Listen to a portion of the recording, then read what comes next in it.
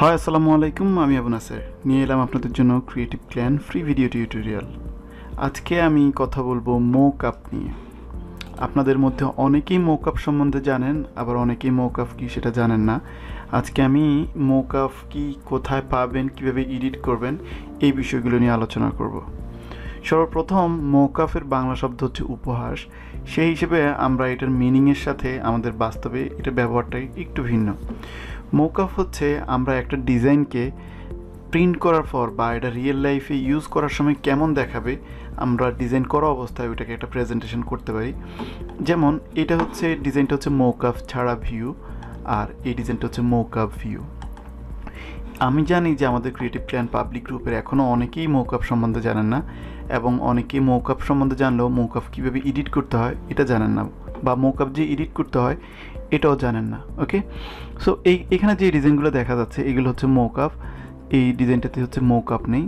তো এখানে আমাদের প্রিমিয়াম গ্রুপে সবাই মোকআপ সম্বন্ধে জানে, পাবলিক গ্রুপে এমন নতুন অনেকেই আছেন যারা মোকআপ সম্বন্ধে জানেন না। সো আপনি যদি মোকআপ সম্বন্ধে জানতে চান, এই যে এখানে জানতে চেয়েছেন উনি, আপনারা যারা মোকআপ সম্বন্ধে জানতে চান তারা এই ভিডিওটা কেয়ারফুলি ভালোভাবে দেখবেন। ওকে, সো আপনি যদি বিজনেস কার্ডের মোকআপ চান, আমার ক্রিয়েটিভ ক্ল্যানে ফ্রি ফটোশপ টিউটোরিয়ালের আন্ডারে আসলে এখানে ফ্রি বিজনেস কার্ড মোকআপ আছে। এই মোকআপগুলো ইউজ করে আপনি আপনার খুব নর্মাল ডিজাইনকে আপনি একটা ভিজুয়াল রিপ্রেজেন্ট করতে পারেন। যেমন প্রিন্ট করে মনে হয় যেটা রাখা হয়েছে এরকম কিছু করতে পারবেন। আপনার বিজনেস কার্ডটা ঠিক এমন দেখাবে। আপনি যখন ক্লায়েন্টকে একটা সাধারণ ডিজাইন দিবেন, সেটা যদি নর্মালি এভাবে দেওয়া চাইতে আপনি যদি মোকআপে করে দেন, ডিজাইনটা অনেক বেশি লুকেটিভ মনে হবে। ওকে, এই যে এখানে দেখুন, এটা হচ্ছে লগো মোকআপ, এটা হচ্ছে রোল আপ বা সাইনেজ মোকআপ। সো এই ধরনের ডিজাইনগুলো আমরা কিভাবে মোকআপগুলো আপনি পাবেন, সেটার জন্য প্রথমে হচ্ছে আপনি বিজনেস কার্ডের জন্য এখানে আছে। আমরা ভবিষ্যতে এখানে আরও বিভিন্ন ধরনের মোকআপ শেয়ার করবো ইনশাআল্লাহ। সো এখন আপনি ধরেন আপনি একটা ফ্লায়ার মোকআপ করতে চাচ্ছেন, আপনি এখন গুগলে যাবেন, FLYER MOCKUP ফ্রি ডাউনলোড লিখে সার্চ করেন। ফ্লায়ারের জন্য ফ্লায়ার মোকআপ ফ্রি পিএইচডি, এই যে 32 free Photoshop PhD flyer mockup, এখানে যাবেন।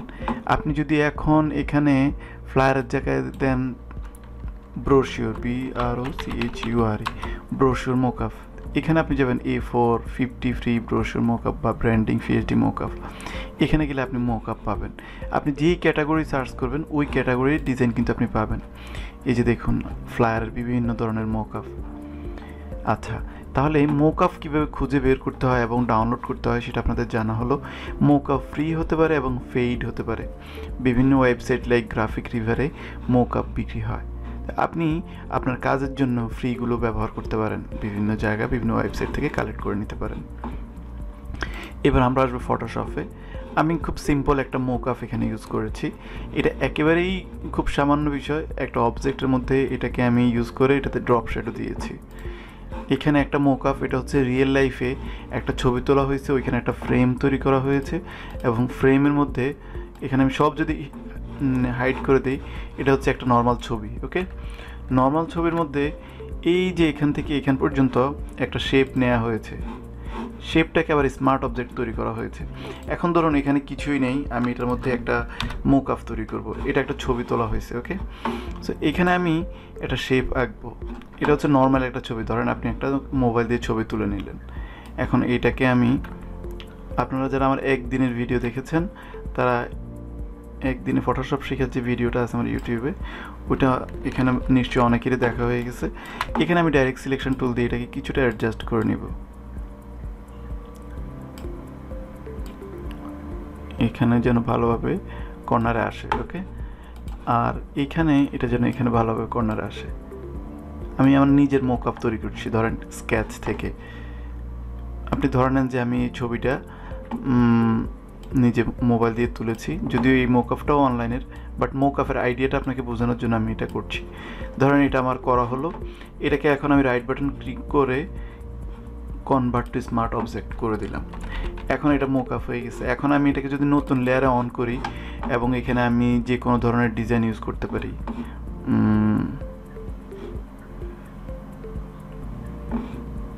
না, এখানে আমি একটা ভুল করেছি, সেটা হচ্ছে এটাকে আমি আগে স্মার্ট অবজেক্ট তৈরি করে নিতে হবে। মানে কোনো ধরনের এডিট করার আগে আমি স্মার্ট অবজেক্ট তৈরি করে নিতে হবে, তারপর হচ্ছে আমি এটাকে এডিট করতে হবে। কন্ট্রোল টি দিয়ে ডিস্টোর্ট, এবার এটাকে আমি এখানে আনবো, এই কর্নারকে আনবো। মোকাফে কোনো কাজ করার আগে আপনাকে যেটা ডাবল নোট, সেটা হচ্ছে আপনাকে আগে স্মার্ট অবজেক্ট তৈরি করে নিতে হবে। ওকে, এখন আমার মোকআপ তৈরি হয়ে গেছে। এটা আমি 100% অ্যাকুরেট করলাম না। ওকে, আমি এটাতে সময় দিতে হবে, বেশি সময় আমি নষ্ট না করি আপনার। এখন এটাতে আমি যে কোনো ডিজাইন বসাইতে পারি। ফর এক্সাম্পল, এখন এটা আমি নতুন লেয়ারে অন করলাম। লেয়ারে অন করলে এটার মধ্যে আমি একটা গ্রেডিয়েন্ট কালার দিই। এরপর এখানে এটা যে কোনো ডিজাইন আপনি প্লেস করতে পারেন আপনার এই মাপের। হ্যাঁ, সেভ করেন, কন্ট্রোল এস, এটা এখানে চলে আসবে এই লেয়ারে যেখানে ছিল। এই যে দেখুন এখানে। এখন আপনি এখানে ডাবল ক্লিক করে যে কোনো ডিজাইন বসায় এটা সেভ করবেন। আমি এখন আবার গ্রেডিয়েন্ট কালার চেঞ্জ করি। এটা হচ্ছে স্মার্ট অবজেক্টের সুবিধা। আমি এখানে কন্ট্রোল এস দিলাম। এখন দেখুন পোস্টার মোকআপ এটা এখানে আপডেট হয়ে গেছে। সো এইভাবে আপনি যদি ক্লায়েন্টকে প্রেজেন্ট করেন, জাস্ট শুধু এই ডিজাইনটা দেওয়ার থেকে আপনি যদি এটা দেন, ক্লায়েন্টের কাছে এটা দেখতে ভালো লাগবে, তাই না? এটা হচ্ছে মোকআপ। আপনারা এই ধরনের মোকআপ করে আমাদের পাবলিক গ্রুপে আপলোড দিবেন। তারপর মোকআপ আরেকভাবে ব্যবহার করা যায়, সেটা হচ্ছে ধরেন আমার ক্লায়েন্ট আমাকে বলল এটা ছিল এরকম ডিজাইন, হোম পেজে এখানে একটা লেখা ছিল, হয়তো টাইটেল ছিল, ওইটা আমি মুছে দিয়েছি, এখানে একটা হেডিং ছিল। এখন ক্লায়েন্ট বলল যে তুমি করো, এখানে একটা চেঞ্জ আনো ওয়েবসাইটের মধ্যে, সেখানে এরকম একটা দাও, লেখা সিলের মতো করে এরকম একটা লেখা দাও। তখন আমি এটা তো যদি আমি ডেভেলপার হই, এটা যদি চেঞ্জ করে আমি ক্লায়েন্টকে দিই, ক্লায়েন্ট যদি বলে যে এরকম হয় না, এটা কি এরকম করো, ধরেন আমি এটা ছিল এই পাশে বা লেখাটা অন্য স্টাইল ছিল, তো এটাকে আমি ওয়েব ডেভেলপার হিসেবে এটাকে প্রোগ্রাম করলাম। করার পর ক্লায়েন্ট বললো না এটা ভালো লাগে না, তখন আপনাকে পুরো জিনিসটা আবার করতে হবে, কোড করতে হবে। এটা খুব ভয়াবহ বিষয় হবে একজন প্রোগ্রামারের জন্য বা একজন যে ওয়েব প্রোগ্রামার সে। তখন যে ডিজাইনার তাকে দিয়ে আগে এরকম মোকআপ করে আমি এটা করে নিলাম, এটা আমি অ্যাপ্রুভ করার পর তারপর আমি এটাকে ডিজাইন করাতে পারি বা কোডার মানে যে ওয়েব প্রোগ্রামার, তারপর সে যদি প্রোগ্রাম করে তখন ক্লায়েন্ট এটা পছন্দ করতে বাধ্য। জাস্ট ইন কেস ক্লায়েন্ট যদি পছন্দ না করে, ক্লায়েন্ট তাকে সেটার জন্য এক্সট্রা ওয়ার্কের জন্য পেমেন্ট করতে হবে, কারণ এটা হচ্ছে ফল্টটা হচ্ছে ক্লায়েন্টের। ক্লায়েন্ট এটা একবার অ্যাপ্রুভ দিয়ে দিয়েছে, তারপর সে এই কাজটা করেছে। আপনি যদি এই বিষয়টা না বুঝেন, এটা হচ্ছে অ্যাডভান্স বিষয় বললাম। আপনি হয়তো এই পর্যায়ে আপনি যদি নতুন হন, এই বিষয়টা নাও বুঝতে পারেন যে ওয়েবসাইট তৈরি করার ক্ষেত্রে প্রথমে এটা পিএইচডিতে তৈরি করা হয়, তারপরে হচ্ছে এটা ওয়েবসাইট যারা ফ্রন্ট এন্ড ডেভেলপার বা প্রোগ্রামার তারা প্রোগ্রাম করে।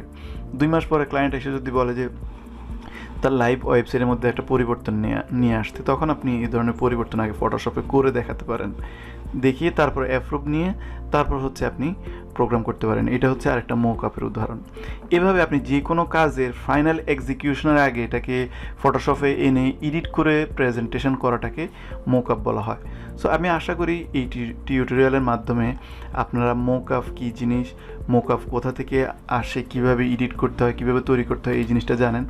এখন ধরেন আমার এই ডিজাইনটাতে এই সাইজের একটা মোকআপ আমি পোস্ট কার্ড আমি তৈরি করলাম। ওকে, এখন আমি নতুন করে একটা পোস্ট কার্ড তৈরি করলাম, সেটা হচ্ছে ডিফারেন্ট সাইজ। আমি নিচের যে অংশটা এটা ডিলিট করে দিই, এটা আমি হিটিং করে দিলাম।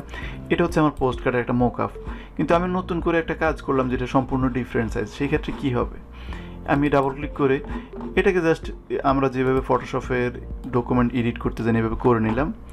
করে নিয়ে আমি জাস্ট দেখানোর জন্য দেখাচ্ছি, আমরা নতুন ডিজাইন এখানে পেস্ট করলাম, ধরেন এটা হচ্ছে নতুন ডিজাইনের সাইজ। এবার আমি সেভ দিই, আমার নতুন ডিজাইন অনুযায়ী এখানে মোকআপ হয়ে যাবে। এখন এটাকে আমি কিছুটা ছোট করে নিই। এই তো এভাবে আপনি মোকআপ এডিট করতে পারেন। এটাকে আপনি ব্যাক সাইড। এখন মোকআপের সুবিধা বা স্মার্ট অবজেক্টের যে সুবিধা বা অসুবিধা, সেটা হচ্ছে আপনি যদি এটাকে ডুপ্লিকেট করেন, ফর এক্সাম্পল আমি এটাকে ডুপ্লিকেট করে এটা করলাম, এখানে যদি আমি কোনো চেঞ্জ আনি, যেমন হচ্ছে এখানে আমি এখন গ্রেডিয়েন্ট কালার দিই, এটাকে যদি আমি সেভ করি তাহলে এখানে দুটোটার মধ্যে সেভ হবে। তো সেক্ষেত্রে আপনি এই মোকআপটা যেভাবে করতে পারেন সেটা হচ্ছে আপনি জাস্ট এটাকে নিউ লেয়ারে অন করবেন, এখান থেকে করে এটাকে আপনি জাস্ট কপি করে এই লেয়ারে নিয়ে আসবেন, এনে এটাকে একটু ছোট করবেন এবং ঠিক ওইটার মতো আপনি হয়তো ওইটাতে যে ইফেক্ট আছে লেয়ার ইফেক্ট এখান থেকে কপি লেয়ার স্টাইল আমি এটার মধ্যে পেস্ট দিব। এখন দুইটাই সেম স্টাইলের হয়ে গেছে। এখন সুবিধা হলো এটাকে যদি আমি স্মার্ট অবজেক্ট হিসেবে তৈরি করে কনভার্ট টু স্মার্ট অবজেক্ট, এখন যদি আমি এটার মধ্যে কালার চেঞ্জ করি। আচ্ছা, এখানে একটা কথা আছে, আমি যেটা আপনাকে বলছিলাম কিছুক্ষণ আগে, সেম মিস্টেকটা আমি আবার করলাম। তারপর এটাকে স্মার্ট অবজেক্ট হিসেবে রূপান্তর করে নিই।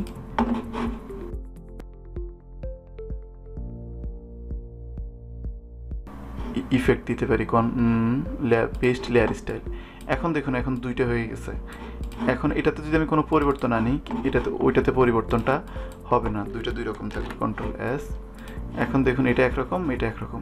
সো এইভাবে আপনি একটা লেয়ার থেকে বা একটা সাইড থেকে আপনি দুইটা সাইজ বা যে কোনো ধরনের বা যে কোনো সাইজের মোকআপে আপনি রূপান্তর করে নিতে পারেন। ওকে, আশা করি টিউটোরিয়ালটা আপনারা এনজয় করেছেন। নতুন কোন ধরনের টিউটোরিয়াল চান বা আপনি কোন বিষয় নিয়ে টিউটোরিয়াল চান সেটা অবশ্যই কমেন্টে জানাবেন এবং নতুন নতুন ডিজাইন করে আমাদের পাবলিক গ্রুপে পোস্ট দিবেন, যেগুলোতে আমি আপনাদের কোনো ভুল থাকলে এগুলো নিয়ে ভিডিও রিভিউ করব অথবা কমেন্ট করে আপনাদের ভুলগুলো ধরে দিব। সবাই ভালো থাকবেন, সুস্থ থাকবেন, সবার জন্য অসংখ্য শুভকামনা।